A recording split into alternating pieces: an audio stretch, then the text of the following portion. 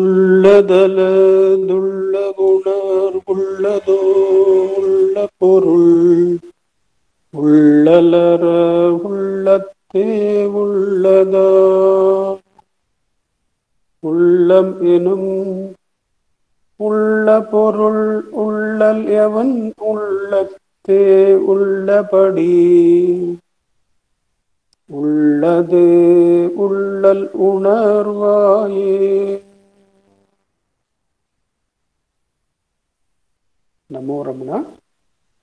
With Bhagavan's immense grace, we commence the meditation on verse number 6 of the text Ulladu Narpadu. The sixth verse goes like this. உலகைம் புலன்கள் உருவேரன்றவைம் புலனைம் பொறிக்குப் புலனா உலகை மனம் ஒன்றைம் பொறிவாயால் ஓர்ந்திடுதலான் மனத்தை அன்றி உலகுண்டோ வரை நேரே. உலகை புலன்கள் உருவேரன்றவை புலனை பொறிக்குப் புலனாம் உலகை மனம் ஒன்றைம் பொறிவாயால் ஓர்ந்திடுதலான் மனத்தை அன்றி உலகுண்டோ வரை நேரே. Namo Ramana. To get into some context, we have gone through the first 4 verses which cover the Atma, the Ishvara or the first cause. The third verse is about Ulladu, the world, and the fourth verse is about the ego. Uruvam Tanayim Ulladu Paramatram. We had seen that the 5th, 6th and 7th in this chapter of Viveka, they completely look at the world once and for all and put our attention on the right direction, so to say, that is to turn inward. We had seen that verse number 5 could be treated as a standalone verse. It had complete sense in itself, though it can be considered as part of the 5, 6, 7 group, because the verse was Udal Pancha Kosha Uruvadanal Aindum Udalennum Sollil Odungum Udalandri Undo Ulaham Udalvit Ulahathai Kandar Ularo Kadaruai. So that was the 5th verse, and we had taken reference from Taittiriya Upanishad and a book on Aitreya and Taittiriya by Swamiji Krishnanandji from Shivananda Ashram, and that is a standalone verse. That is, can there be a world apart from the body which includes the Panchakoshas or the 3 bodies of gross, subtle and causal? And once these 3, the gross, subtle and causal, are crossed, or the Panchakoshas are crossed by enquiry, is there any world left to be pursued, perceived or inquired into? Was the import of the verse. So it can be a standalone verse also. We will find that verse number 6 and 7 give a combined meaning. Though in one sense 7 can stand alone if one can appreciate the content of mind directly, but 6 and 7, they go together because one takes us from senses to the mind, and the 7th verse takes us from mind to the Atma. So having got some context into where we are, Let us go into the verse. This is, of course, about the Jnanendriyas. So, before we even go into the verse, the reference that I would like to give is there is a video in the YouTube. Modern neuroscientists, neurobiologists going into reality of reality, the tale of five senses. It's a discussion which brings out the limitations of the five senses. The scientists also agree that the senses do not have the capacity to show us anything stable or let alone a glimpse of reality. That is practically impossible, is their finding. But they have certain derivatives out of that. We will go into that as we go into the verse. Before we go into the verse, even as I had given the reference in the YouTube to the modern scientists' findings, which could even change with later scientists coming and finding something else. But that is the present reference we have on practical inquiry into senses. The other thing that we have is this legend, the tale of the blind man and the elephant, which is said to have originated from India, and it is used in many countries across the world now. But the tale can be applied to the Jnanendriyas. The five Jnanendriyas, they can be treated as blind men because they are blind in all other aspects other than the one aspect for which they are fine tuned. For instance, the eyes cannot smell.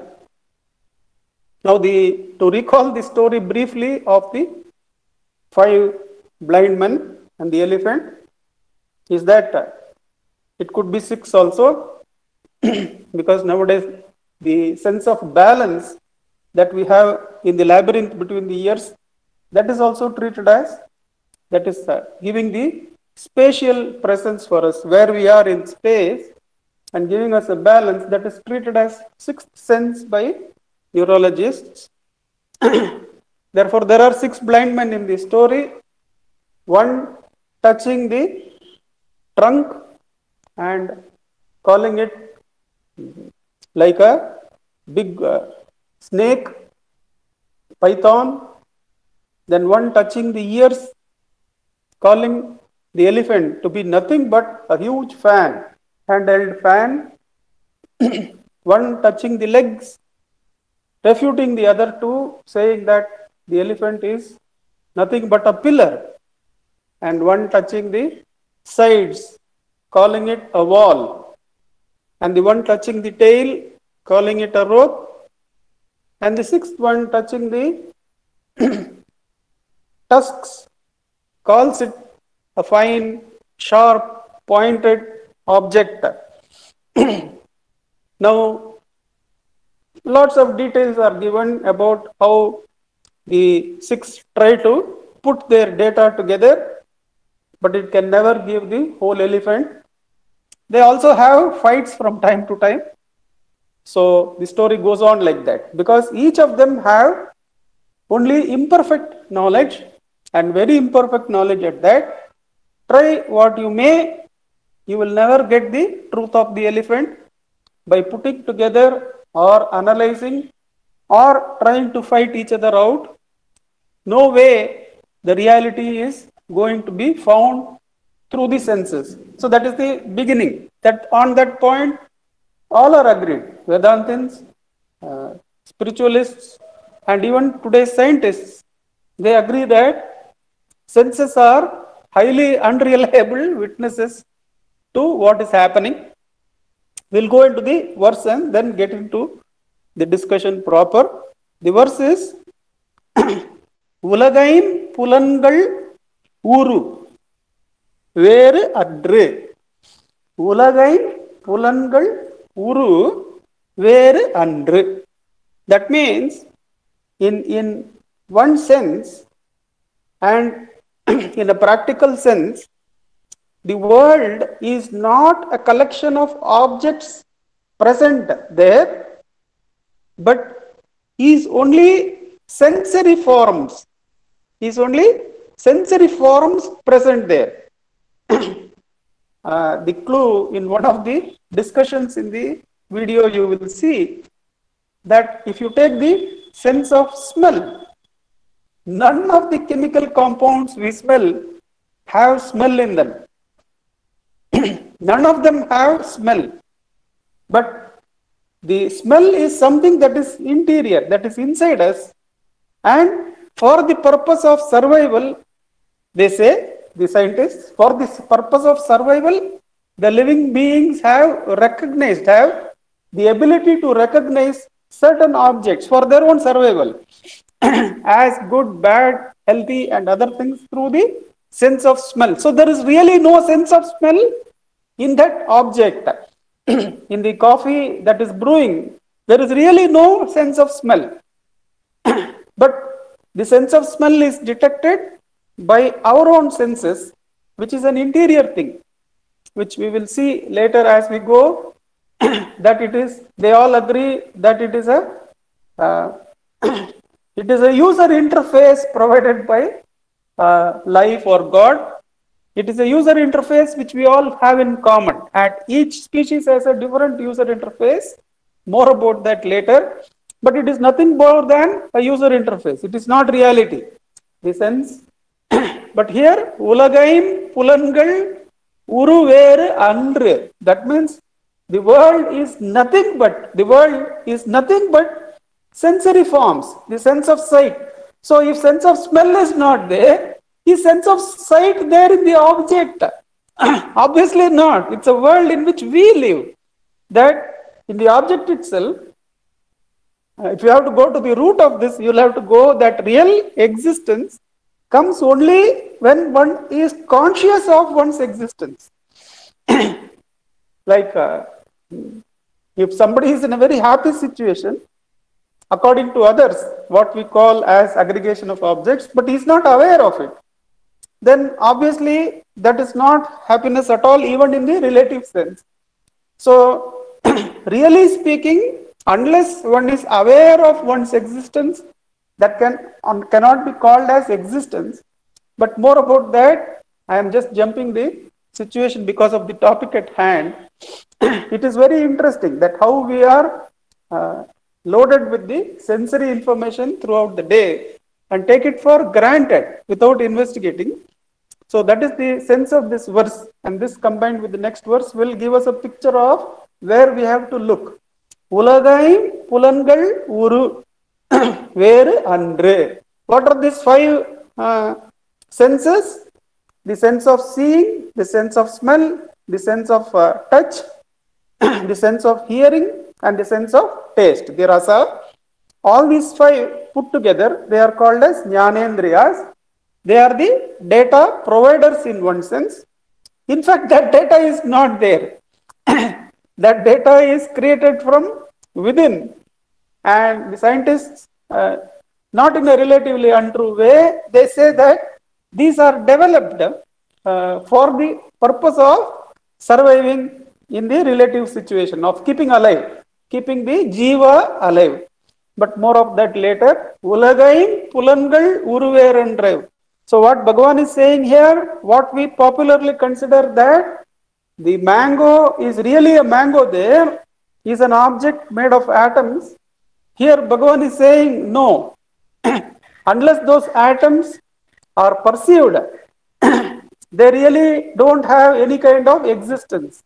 So it is actually a pulan uru. It is a sense of smell, a sense of sight, and a sense of spatial presence. All these three, the sixth sense if you include, all these three put together, we get the perception of the mango in that particular distance from us.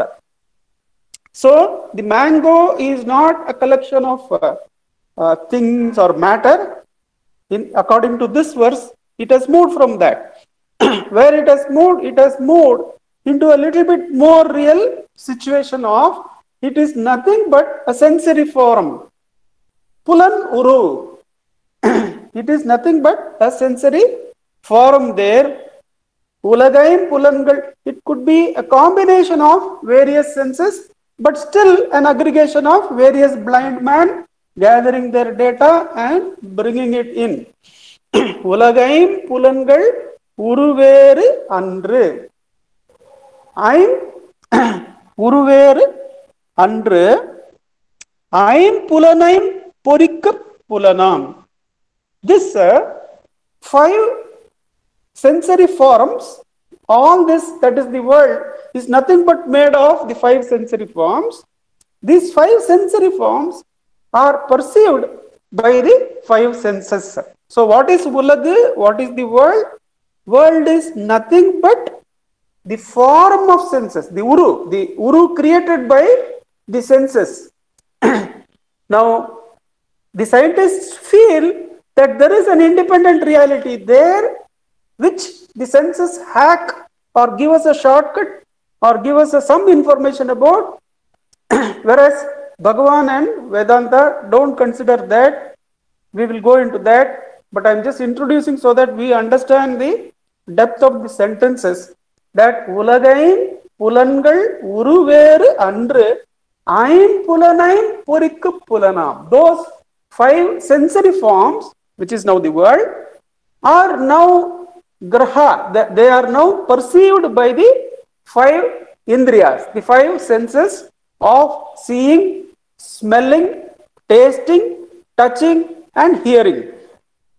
So all these only are there. There is nothing like sound there. In the matter world, there is nothing like sound.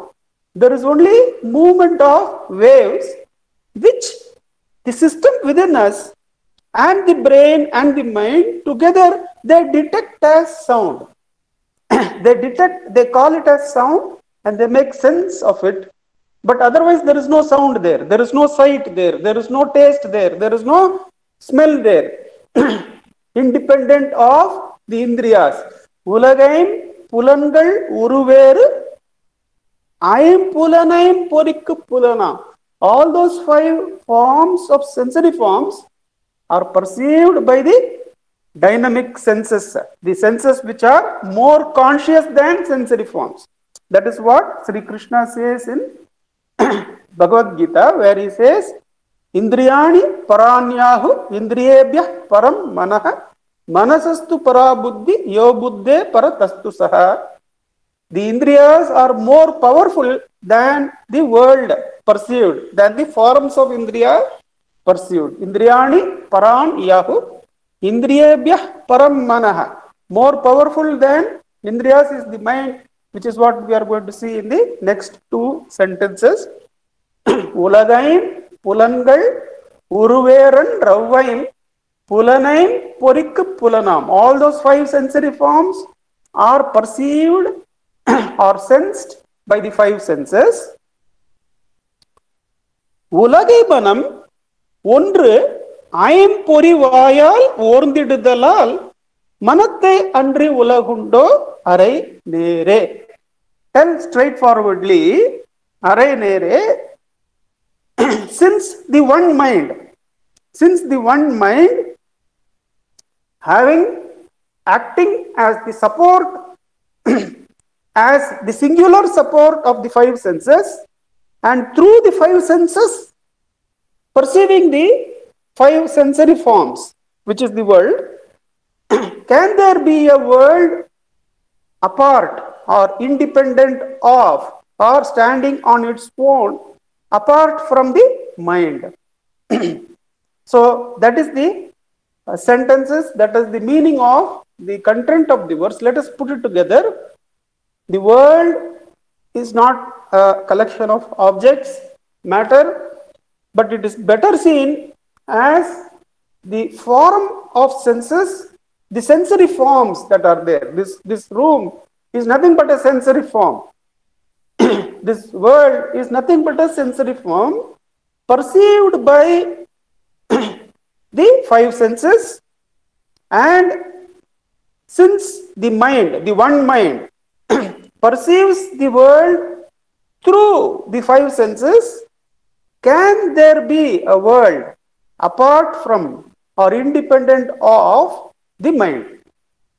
In Sanskrit, of course, the words Manomayam Tad Bhuvanam Vadamaha is the finishing we had, that the world is nothing but permeated completely by the mind stuff, the thought stuff. So that is the putting together of the verse.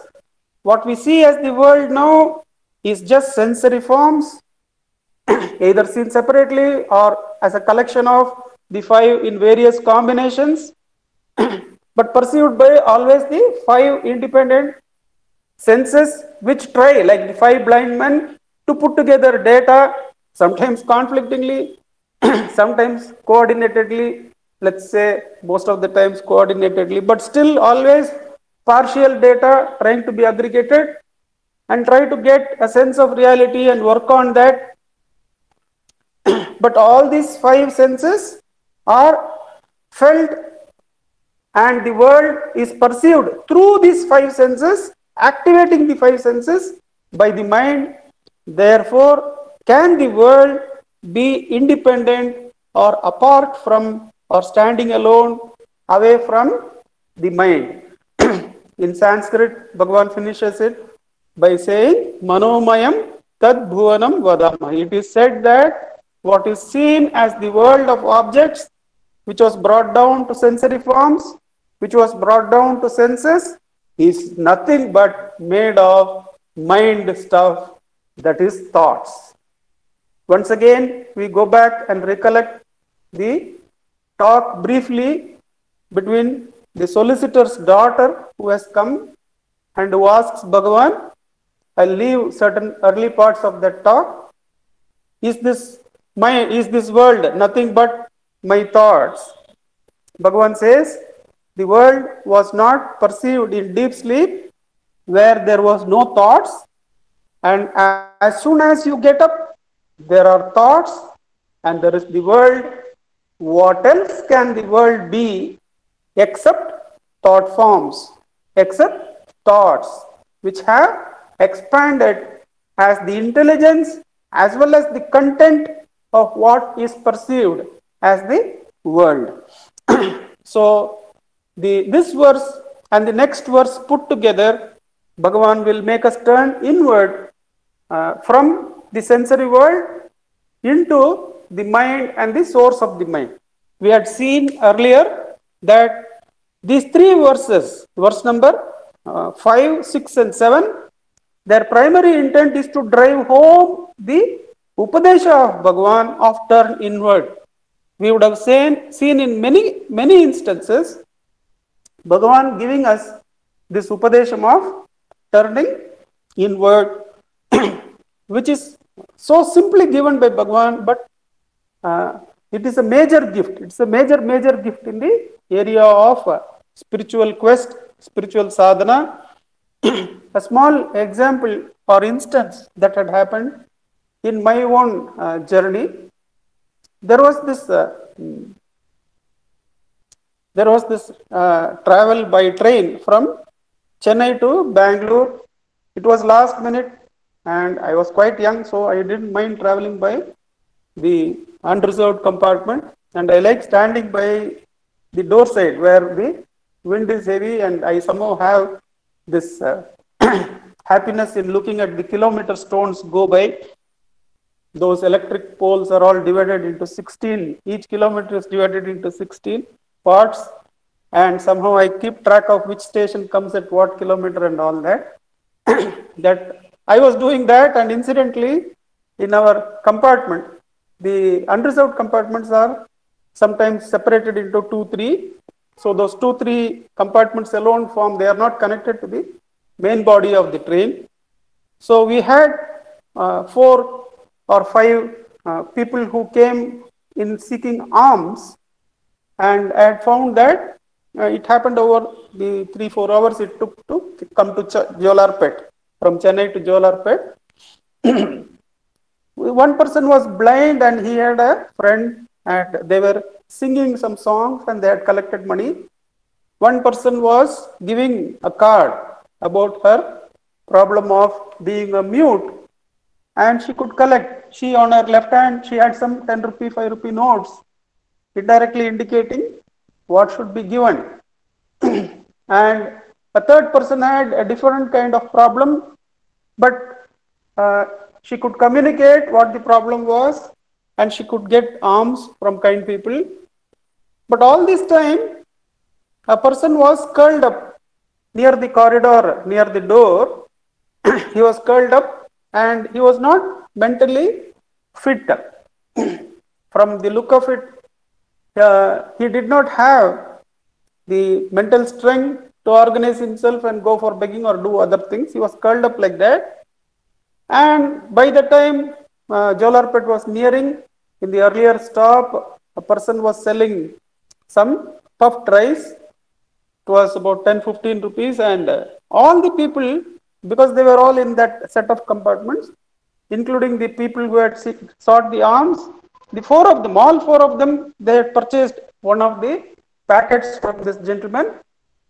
And I, in my mind, worked out that this person who is having the mental difficulty is the worst off, is the most difficultly placed person.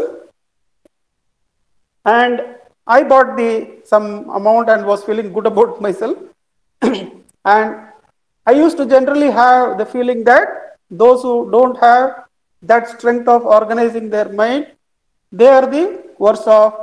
And I had also worked out that all of us who are so-called well-organized also are in some ways we are showing our disability and seeing what the senses are.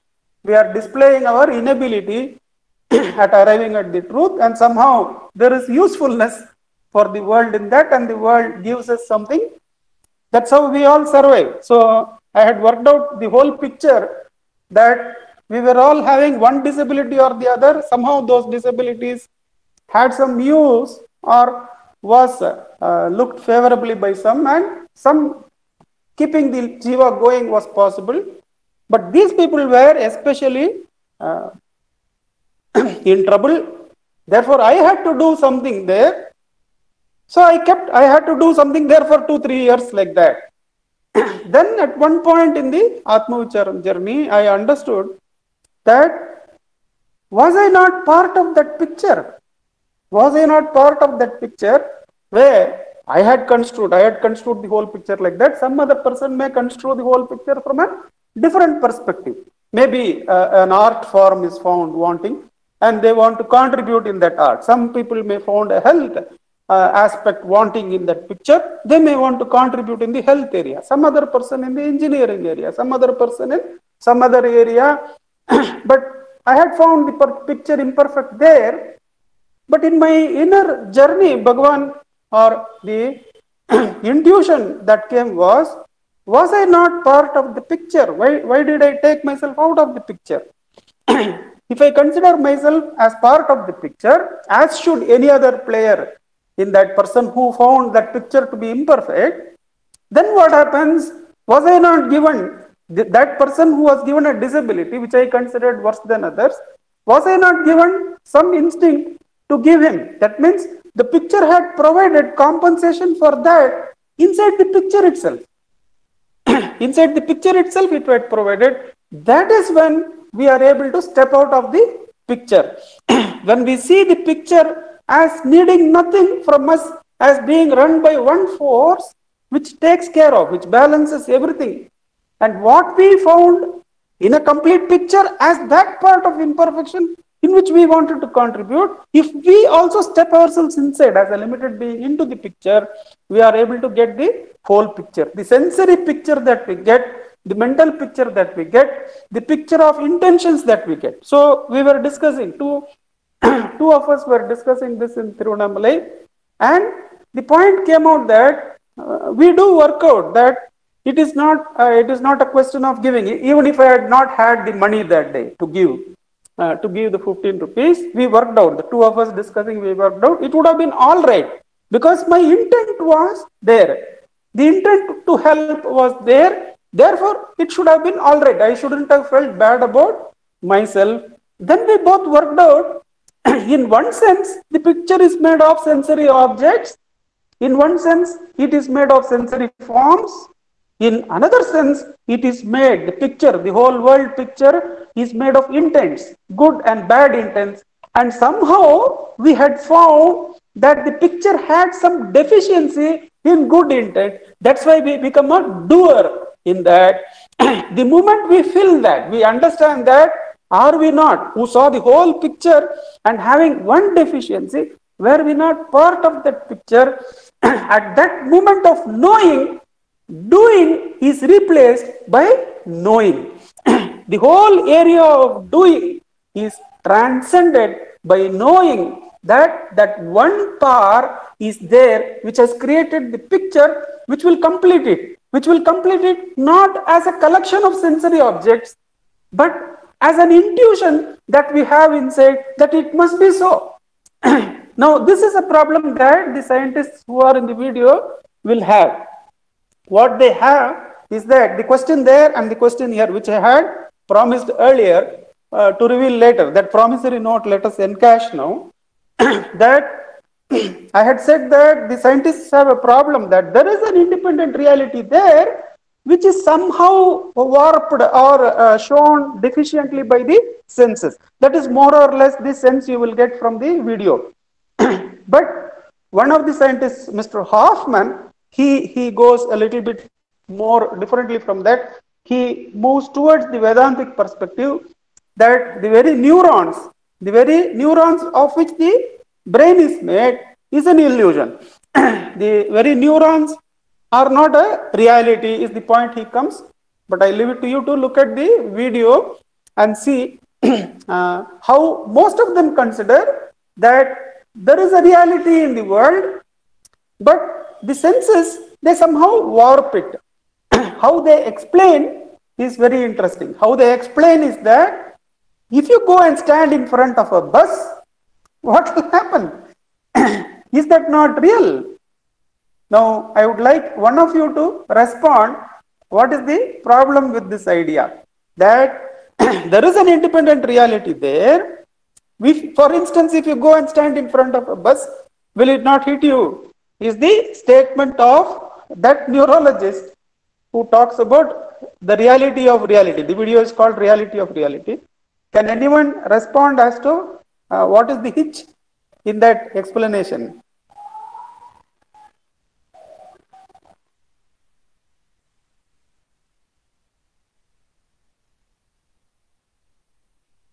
Okay. The hitch is that, yeah, yes, Akka.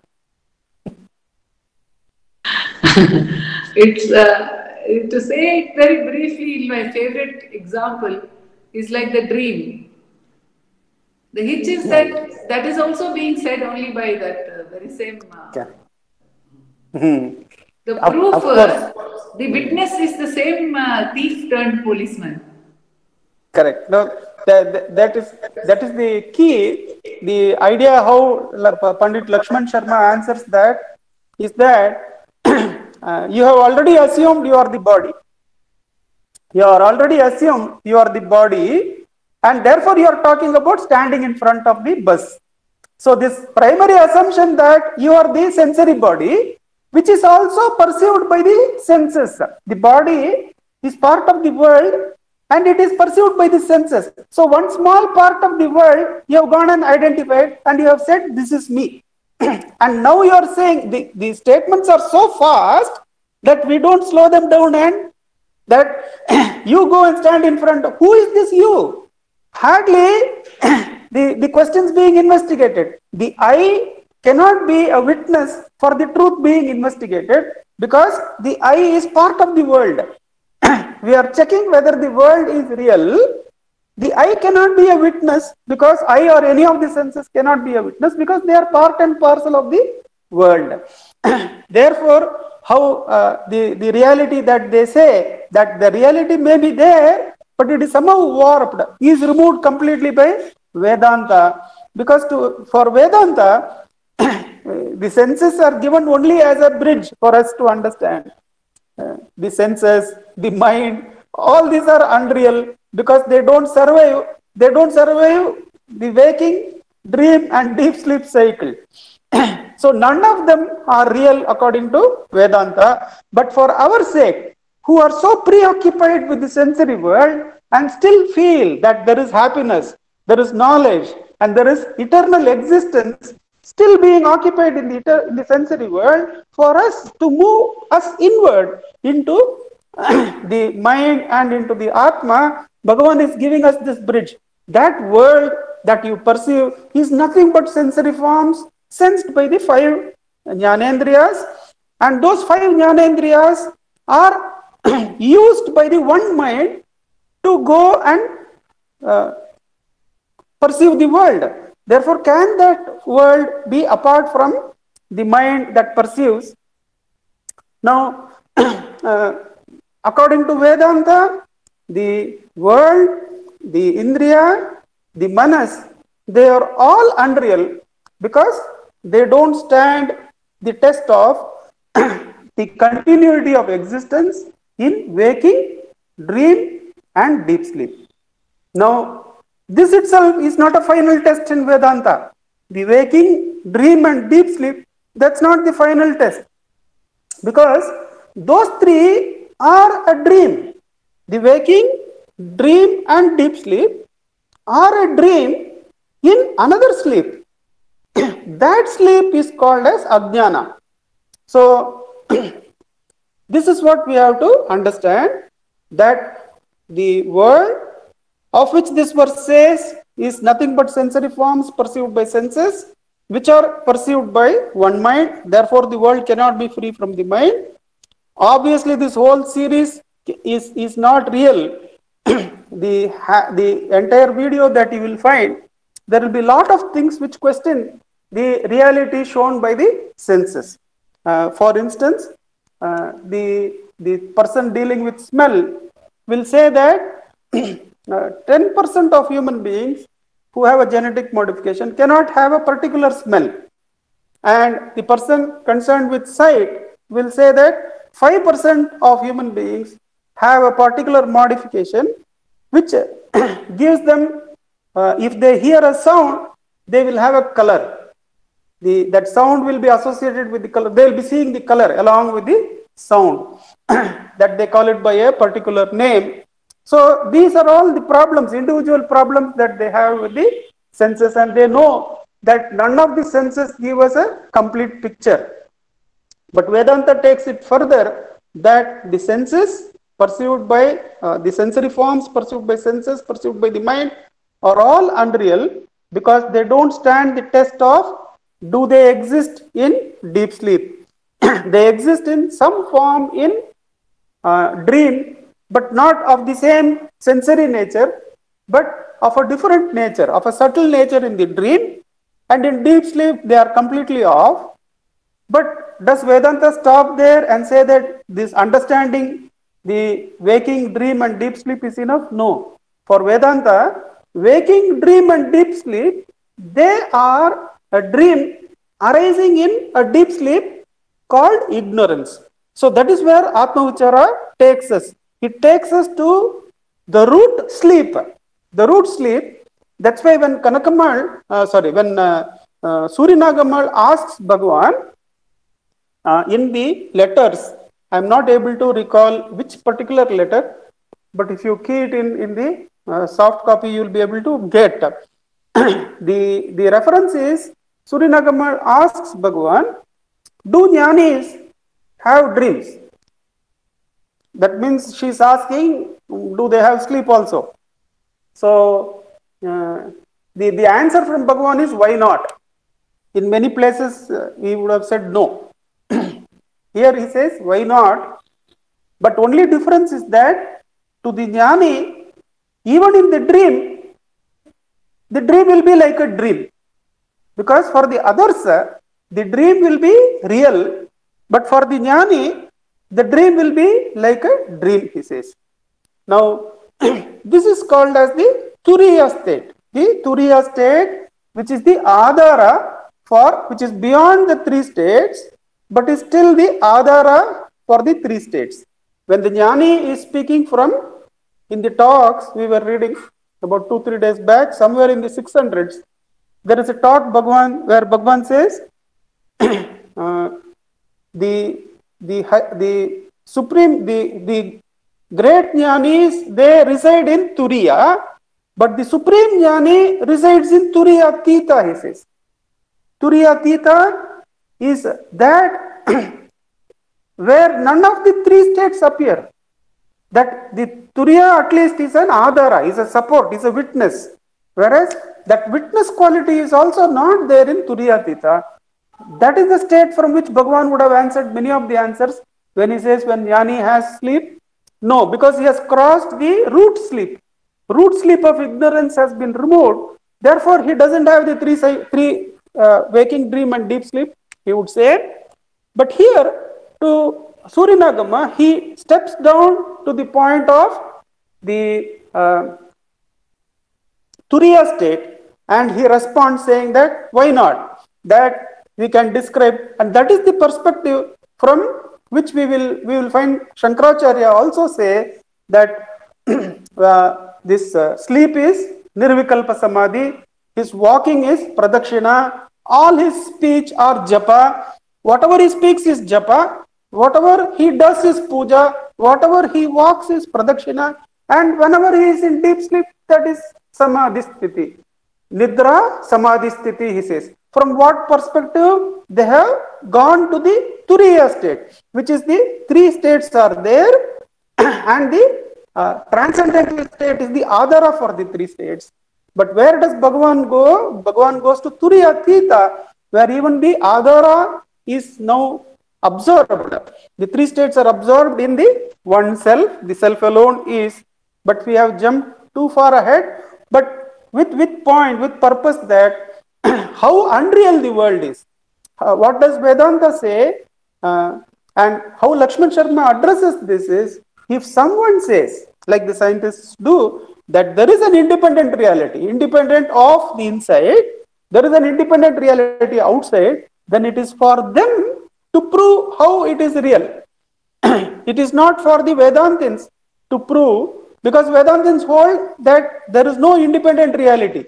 The reality there, the relative reality is dependent on the senses are dependent on the mind is dependent on something else, which we are going to see in the next verse. But this is how the scientists who inquire into the reality of the senses, they also find that the senses are incomplete. They come up to the point of the legend that the senses are like the five blind men, that their aggregation has problems. They are at many times in conflict with each other. They cannot be totally real. But there must be a reality of which these are hacks, they say.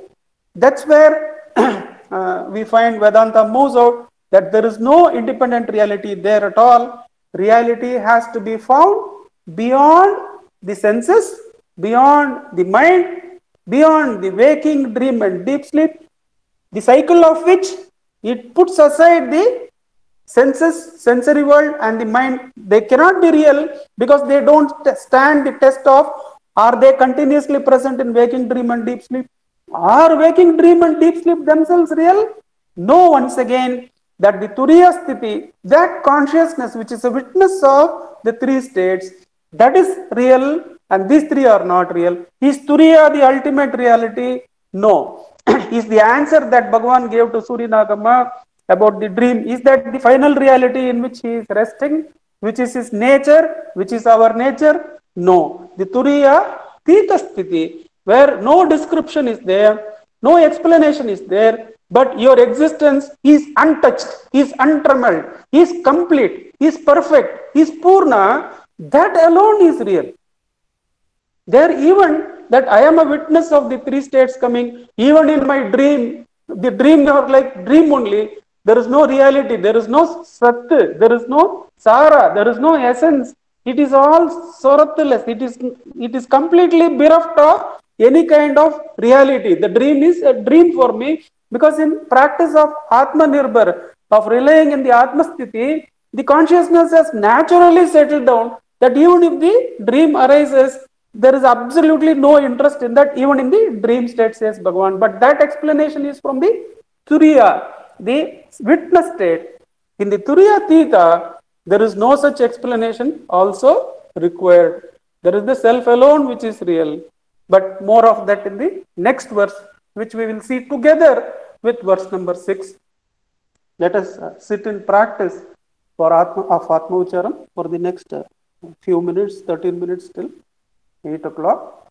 Om Namo Bhagavate Sri Ramanaya.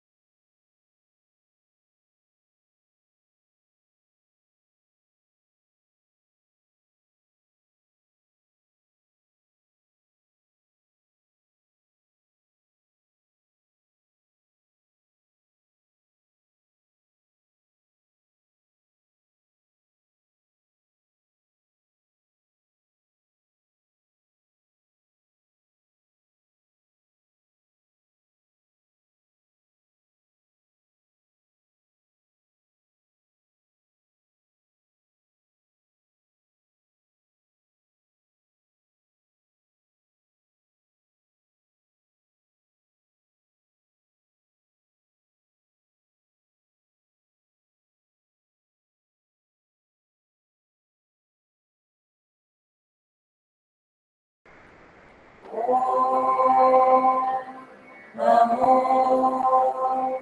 भगवते श्रीरमणाय।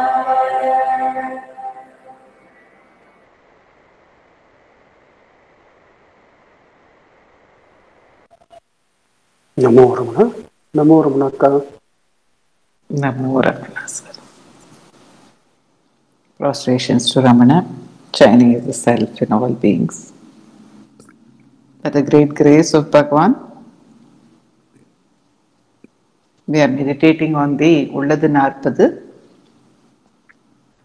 and also practicing the self-inquiry, because these verses are meant for practice only. The meditation is also from the perspective of practice, and this has been followed up by the practice by Bhagavan's grace.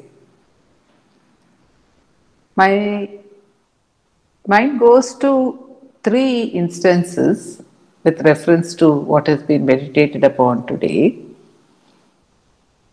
One, I remember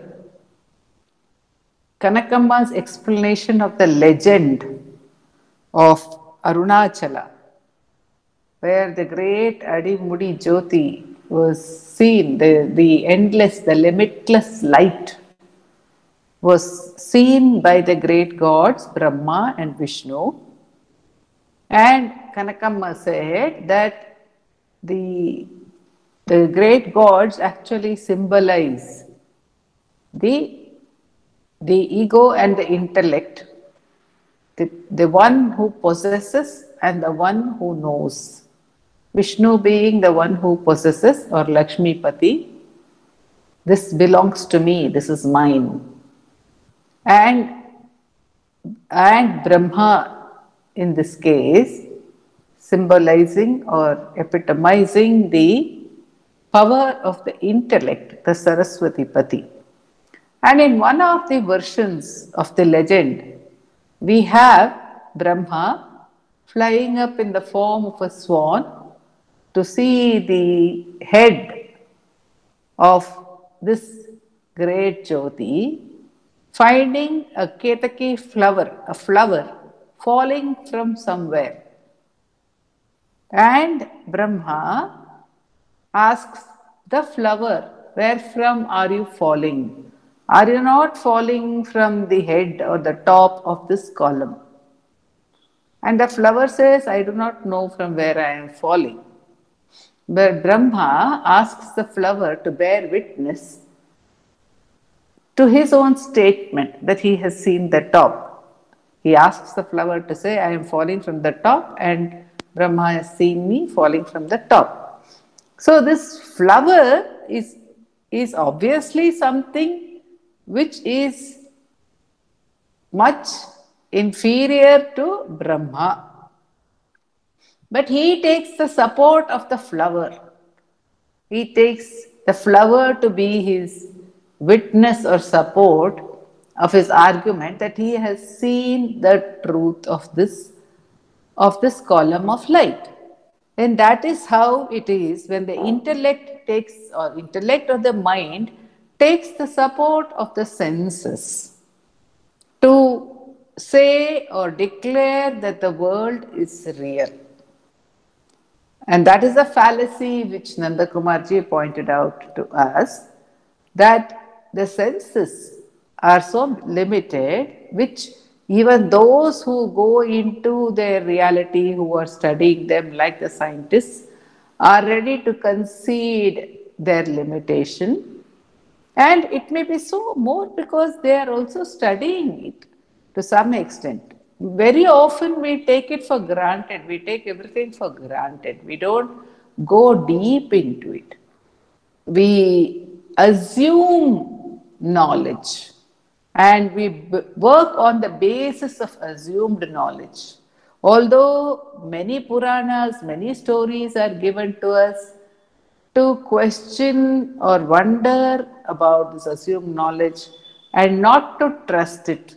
Including in the Ramayana, we have Dasharatha, who has the capacity to distinguish by the sound as to which animal is producing the sound in which direction. And when a human being, Shravan Kumar, is filling water, he takes it to be a wild animal drinking water. And he shoots the arrow at this human being, thinking he is hunting an animal. And because of which he gets cursed, that he too will get separated from his son, the way he has separated this Shravan Kumar from his aged parents. So it's just because of the arrogance of his knowledge. He thinks, oh, I know, I can discern which direction the sound is coming from, and I can discern which animal is making this sound. So there are numerous, numberless instances to prove that the senses cannot be trusted.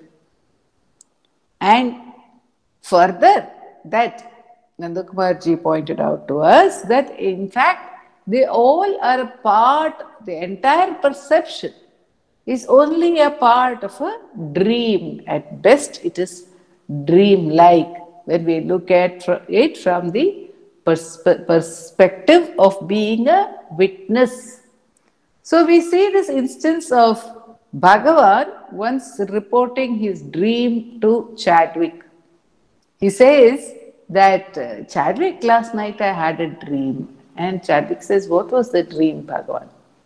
And Bhagavan says, you know, you and I, Chadwick, we were walking down a road. There were many buildings on either side. And in that dream, Chadwick, I asked you, Chadwick, if I were to say this is a dream, what would you say? And you answered me, only a fool would say this is a dream. Bhagavan reports this as a dream because while in the dream, we would all say, only a fool will say this is a dream. But one who is awake knows that is the reality and it is a dream. It is not, it's foolish to say it is real. On the other hand, we think it is foolish to say it is unreal. And finally, we have that example which Nandakumarji often quotes to us from the talks, which has been mentioned by Bhagavan in the talks, of the other extreme. We started by looking at Brahma giving false witness, the intellect giving false witness, and we have the same intellect which can take us beyond itself when one realizes the import of Bhagavan's words. When Bhagavan narrates this dream to Chadwick, it would become very obvious to him how unreal is this so-called real waking perception as well. And why is it unreal? Because again, it has been pointed out to us during the course of today as well, because it passes. Everything passes. It does not stand the test of being ever present. So, it also does not stand the test of being independent. That is what the verse is bringing out to us. The world is dependent on sensory perception. The world itself is unreal because if it is not seen, it does not exist. The world of sound does not exist for one who is hearing impaired. It just does not exist. There is no such thing as sound. For one who is fully hearing impaired, there is no such thing as sound. For one who is fully visually impaired, there is no such thing as something that is seen. There is no color. Color, one who is color blind also sees colors differently but may see color. But one who is fully 100% blind or visually impaired does not have a world of that is anything. A visually perceptible world doesn't exist at all for such a person. So Bhagavan is saying that there is no independent existence for any of these. They are only relatively present. They are present only if seen. The seen world is present if seen. The heard world, the auditory world is present if heard. Otherwise, it's not present. So, it is dependent on the mind. And the instance which Bhagavan has given us in the talks is of the Supreme Mother, the goddess herself, Parvati, who came down to earth to do penance. Apita Kuchamba herself, while doing penance at Arunachala, had the darshan of this great light, this great column of light. But not using her intellect to measure or even exult in the perception of that light, she questioned, if that light is visible to me, am I not more powerful, vaster, greater than the light which is seen by me? So that is how Bhagavan is taking us. He says that the seen world, the perceived world, the world perceived by the senses is lesser in reality than the senses which perceive them, or the senses include that which they perceive. The eye includes that which it sees. So the world is included in the senses. So the world is dependent and included in the senses. And the mind being greater than that, the intellect being greater than that, can see everything, can perceive everything that is perceived by each of the sense organs. So it is obviously greater than the sense organs or the sensations, the jnanendriyas as they are called. The sensations are included in the mind and dependent on the mind and included in the mind. So Bhagavan says the mind alone can be said to be the world. In this verse, he has stopped with that. He has stopped with bringing us to the point of understanding that there is no reality to question also what is the reality of the mind itself. And that is the question which Apita Kuchamba asked herself. I must find the source of my reality, not get carried away by that which is seen, no matter how wondrous, no matter even if it is a vision of all the very Arunachaleshwara Jyoti Stambha, even then it has to be questioned. And a similar instance happened in the life of Sri V. Ganeshan, when he too had this vision of great light, and he ran to his mother and he told her, I have, his mother Nagalakshmi, he told her, I had this great vision. And she said, so what? And he was deeply disappointed. Then she said, no, it is only a vision that you had. You must go deeper than that. It will pass away. And also it has different meanings. It can carry different meanings to different people, and it will distract you when you share this vision with people. Some will praise you, some will laugh at you, scoff at you, saying this is just your mental imagination, and all that will distract you from your main purpose of finding your source. So don't worry whether you are having even the greatest of visions, don't get carried away, get back to the source.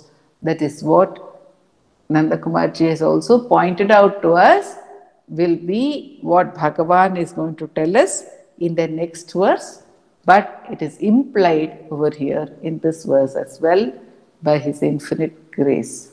Om Namo Bhagavate Sri Ramana.